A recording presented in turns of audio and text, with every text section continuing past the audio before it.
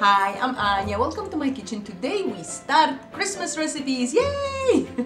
I'm excited. A lot of cooking, a lot of baking, and we're going to start with Babka Piegowata, which we would call freckled babka, but basically it's a poppy seed babka, so maybe let's call it poppy seed babka, and it is delicious. It is yeast dough, it is sweet, it's with raisins, with poppy seeds, it's perfect. I hope you guys are going to join me and give it a try, and in case you decide to do that, let's have a look at the ingredients so you know what you need.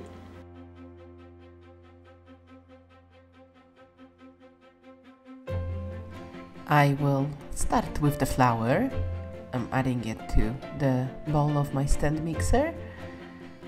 Then I'm adding the salt. And with my hook attachment, I'm going to stir it a little bit just to combine it.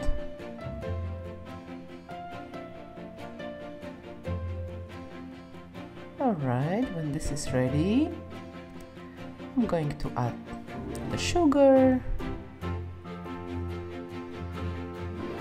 milk,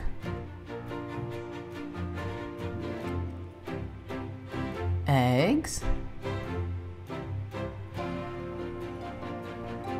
vanilla extract, and then I'm going to sprinkle the yeast on top. Okay, and right now I'm going to let my mixer work on it.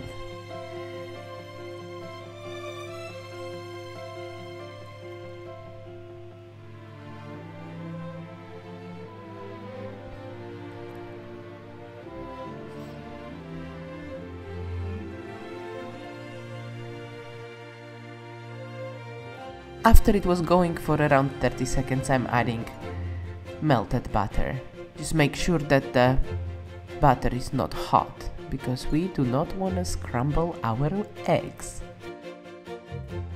While my mixer is working, which is going to take for around 5 minutes, I'm preparing the juice and the zest of, well, in my case it's tangerines. I didn't have any oranges, but it works same way. It gives amazing aroma. So here we go, we have some orange juice, and I'm just stirring it in a little bit before I will add the zest. Again, give it a stir. You could add it all at the same time, and then in goes the poppy seeds. Alright, and now I will let it work until I'm getting a smooth dough. See, just like that. It still needs to be sticky, we don't want it to be too hard. And at the end I'm adding the raisins. All the other ingredients could have been added all together except the raisins, because if we add the raisins too early, they're going to smash and color our dough, and then we don't see the freckles that well. While my mixer is working, I'm going to spray with a non-stick spray my working surface, and then I'm going to transfer the dough on it, and I'm going to knead it a little bit because I want to distribute the raisins better. The mixer didn't do a good job there.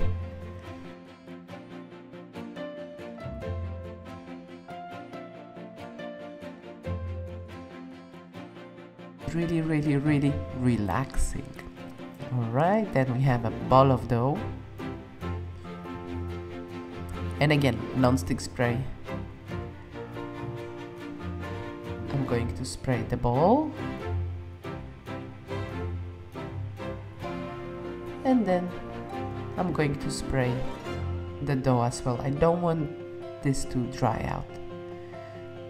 Okay, we're going to cover and let it rise for around 2–2.5 hours. We really need it to at least double in size.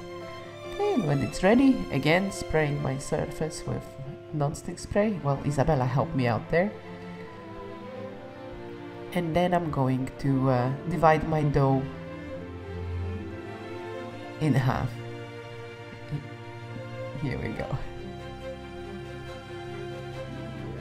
As you can see, I have a panettone molds. I ordered them on Amazon, and you can get it there too. It's really, really nice, and that's why I'm preparing 2 babki in panettone molds. Okay, so I have a ball of dough. In goes into one form, and then the second half goes into the second mold.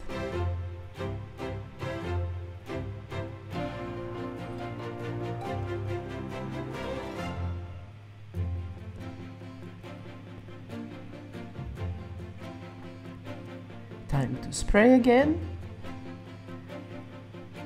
I'm going to cover with plastic wrap. Then I'm going to also cover it with a tea towel.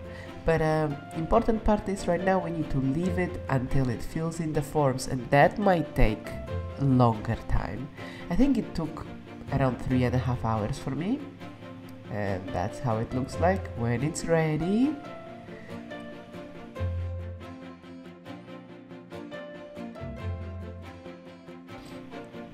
We have our oven preheated to 180 degrees Celsius, which is 350 Fahrenheit. And right now I'm just brushing the babki with a little bit of egg wash, and I'm going to bake them for around 45 minutes. Now, halfway through, as you can see, I had to cover it, and you can just use aluminium foil. I used the tray, it was really handy, because they will brown, so you don't want them to burn. Keep an eye on them. Okay, then I'm going to transfer onto the wire rack, and that's how I'm going to let them cool. Well, I didn't really wait here until it cooled, so I'm peeling off the mold, burning myself a little bit. Okay, I let it cool though before I cut it, because otherwise it would fall into pieces.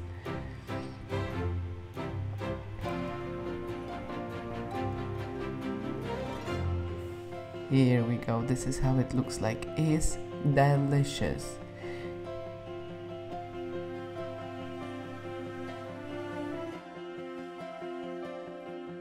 It is crispy on the outside, then it's soft and yielding on the inside with the sweetness of the raisins and a little bit of a crunch from the poppy seed. And you can feel the orange juice, or tangerine juice in my case. Amazing. I hope you guys enjoyed the movie. If you did, please give me a big thumbs up. Thank you so much for watching. Don't forget to subscribe if you haven't already. And I will see you next time. Bye! Smacznego!